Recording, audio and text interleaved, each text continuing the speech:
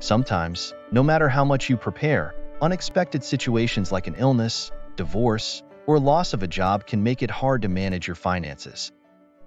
When you don't have enough money to pay your monthly expenses, you are faced with some tough financial decisions.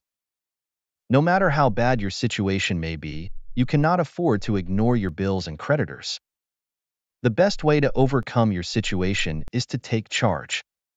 Your first thought may be to use personal loans, credit cards, and other debt if it is available to you. Unless your situation is likely to change in a very short time, this may not be the best choice because it can lead to having more debt, which can make it even harder to pay your bills later. Instead, it can help to concentrate on cutting back on your expenses, earning extra income, and working with your creditors to reduce your payments until your circumstances get better. A great first step is to find time to review your financial situation.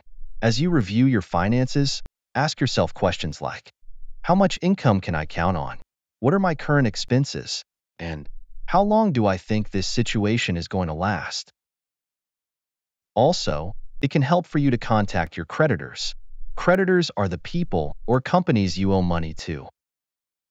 When you tell them you are having trouble with covering your bills, they may let you pay your bill later, often called a deferred payment agreement, or let you pay your bill in smaller amounts for a limited amount of time.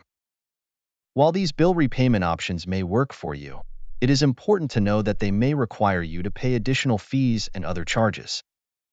Of course, there is no guarantee that any of your creditors will offer these options, but you won't know your options if you don't contact them. Next, you can plan to manage your finances during this tough time. One way to start is to make a list of your monthly expenses, the amount for each expense, and what happens if each expense isn't paid. With this information, you can then decide which expenses are high priority, mid-priority, and low priority. Next, you can do things that will get you closer to paying for your expenses. Here are some examples. You can look for items in your house you might be able to sell. Do you own any electronics or clothes of value that you no longer use or need? If so, you can sell them to gather some extra money. It may also help to contact your local human services office to learn if you qualify for any public benefits like food assistance or childcare benefits. If possible, think about part-time or gig work that you may be able to do to earn more money. Any extra money you earn will help. Once you've considered or taken these steps, it's time for you to decide which bills you will pay first. You are required to pay all of your creditors, but it is important to have a plan to pay your bills in a specific order when you don't have the money to pay all your expenses. Here are some general suggestions. First, pay your housing-related bills such as your rent or mortgage payments.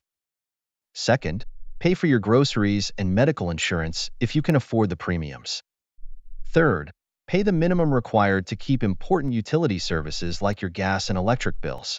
You may also include your phone bill in this category because communication can be essential in the case of an emergency. Fourth, pay your car loans or leases if you need to keep your car. Paying your bills during tough financial times is hard, but if you take the right steps and use the resources available to you, then it is something you can achieve.